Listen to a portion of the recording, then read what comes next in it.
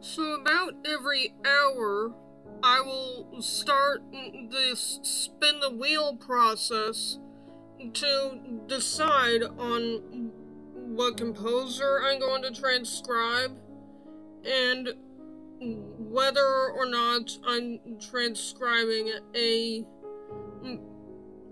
piece that I've already done or a new piece. So I'll first start off with this composer wheel, and I'll spin it, and then whatever composer it lands on, that's the composer that I'm transcribing for that hour. Now from here, I'll go to another wheel, and this changes over time and is different for each composer, but I'll go to another wheel to decide whether I'm working on a piece that I've already done or I'm working on a new piece by the composer.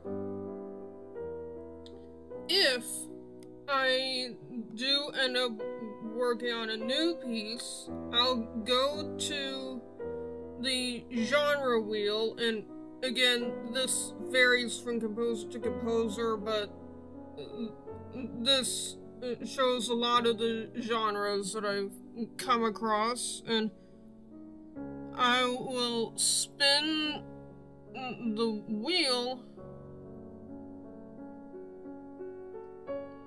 and whatever genre it lands on, that's the genre that I'm transcribing.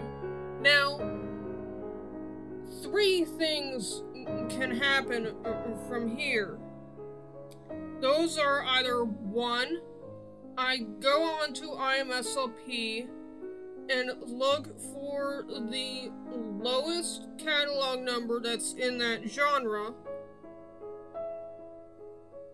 that I haven't already done.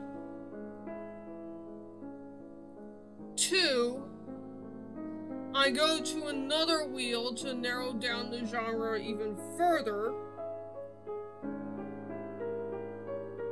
Or 3, I go to another wheel to narrow down the key because the composer wrote so many pieces in that genre, such as with Bach and fugues or Schubert and Lieder.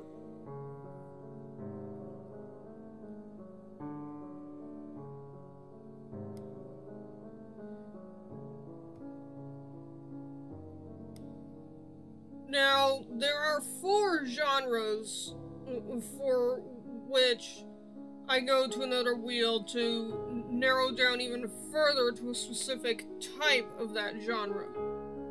The first is the dance piece. If the wheel lands on dance, I'll go to this wheel, and then I'll spin it. And if the composer didn't write any dance pieces in that genre, I'll spin it again. And I'll just keep doing that until I land on a genre that the composer did write.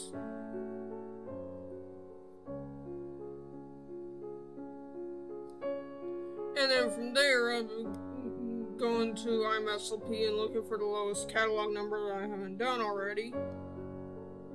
The next is folk song nationalities, folk songs, to narrow down the nationality of it.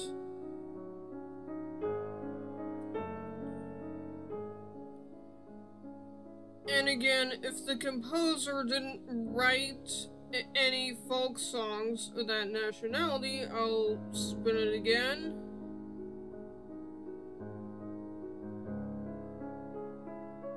Until I reach a nationality that they did write in. The next one that I narrow down to a specific type is the duo sonata. And again, I'll spin the wheel until I land on a duo that the composer wrote for. And then the last one, for which I narrow it down to a specific type, is the concerto. And once again, I'll spin the wheel until it lands on a type of concerto that the composer wrote. Now, as for the ones that I narrow down by key, like say Bach fugues, I go to 2 wheels for that. First, I go to this wheel to decide if I'm doing a major key piece or a minor key piece. In this case, I'm landing on major. And then I go to another wheel to decide on the tonic note.